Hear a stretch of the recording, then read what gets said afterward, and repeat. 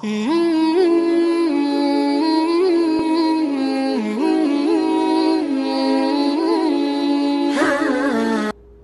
happened to the covenant you had with Allah? Why have you thought about it? Why does the cat run away with a stolen meat, but sit right in front of you and eat whatever you give to it? Have you ever thought about it?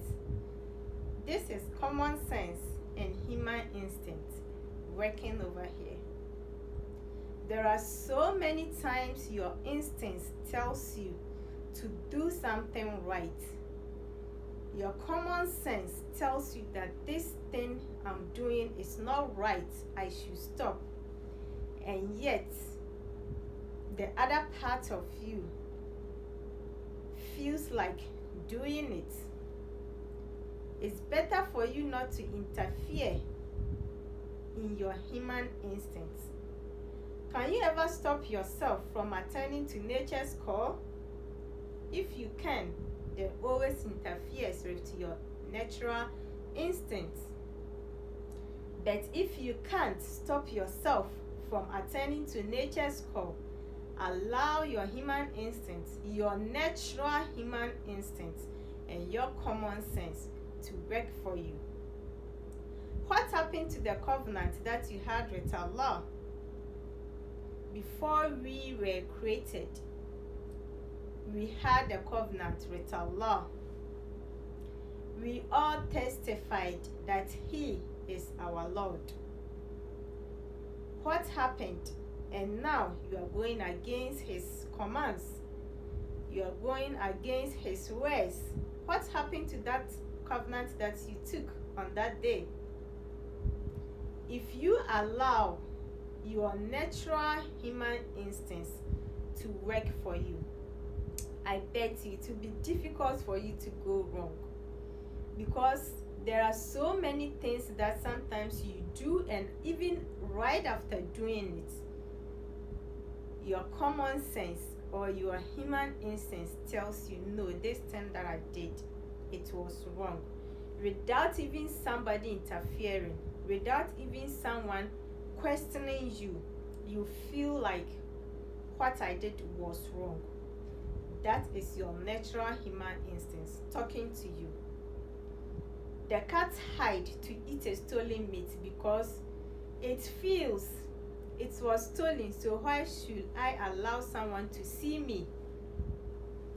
But when it's given to it willingly, it will sit right in front of you and eat it.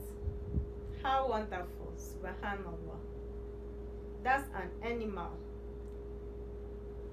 using its common sense and natural instincts to work over here.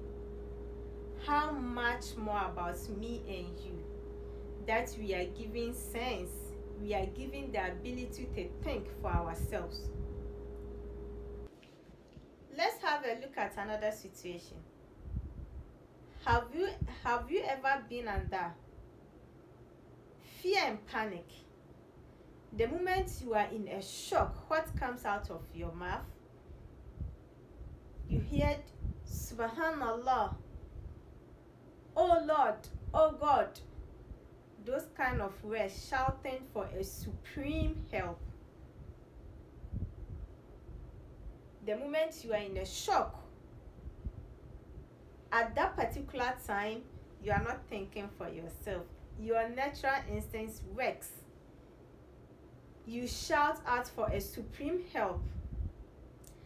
As our dear Sheikh MUFTI MENK will say, when the flight drops, Iman rises.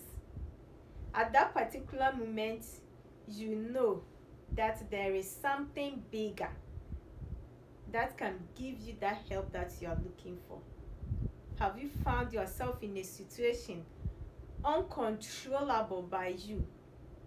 Then you start praying to God. You start praying to your Lord, looking for solution, asking for help.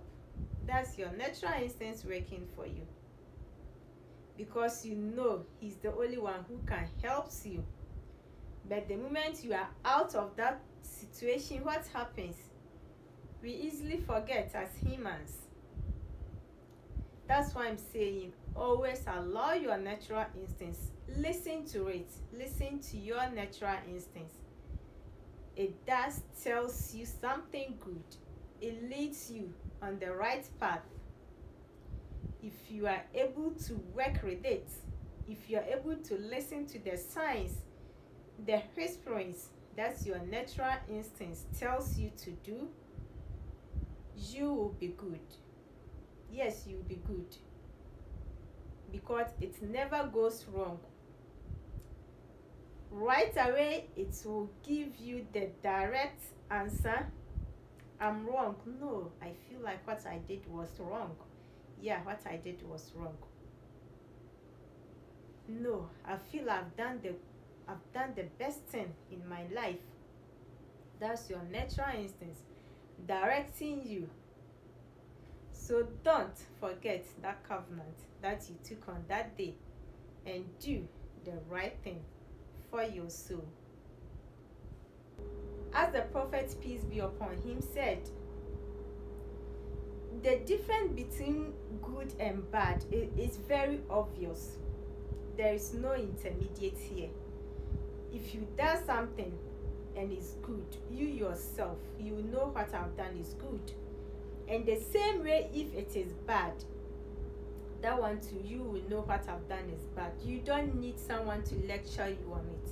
You don't need someone to remind you, to tell you what I'm doing is wrong. So why don't you fulfill that covenant? Why don't you do the right thing for the benefit of your own self, for the goodness of your soul? Remember that covenant you took with Allah. Obey his command. They are very simple to go by. Can you count the number of halal things that are available for you on this earth? No, you can't. What about the haram one? You can give it a try and see which one will be countable and which one will be uncountable.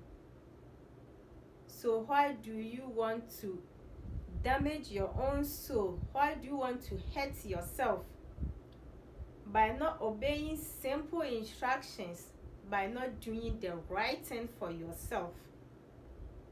Ask yourself, if you do the right thing, knowing that if I take these steps, I want to be a teacher in the future. What do? You start going to school. From there, you want to further do all the achievable things to become a teacher, because you know you are on the right path. We all want paradise. We all want to go to heaven. When we say, may Allah grant us heaven, we say Amen. But we should know that the Amen alone is never enough. You will have to do the right thing right now. Commit yourself to doing the right thing. And with the Amen attached, you shall achieve it. Don't forget that covenant you took on that day, testifying that He is your Lord. If you love someone, you obey the person. You don't want to do things against the person. You don't want to hurt the person. If you love Allah, knowing that He is your Rabbu, then do the right thing for yourself. In the end, who is going to lose? You and I are the losers.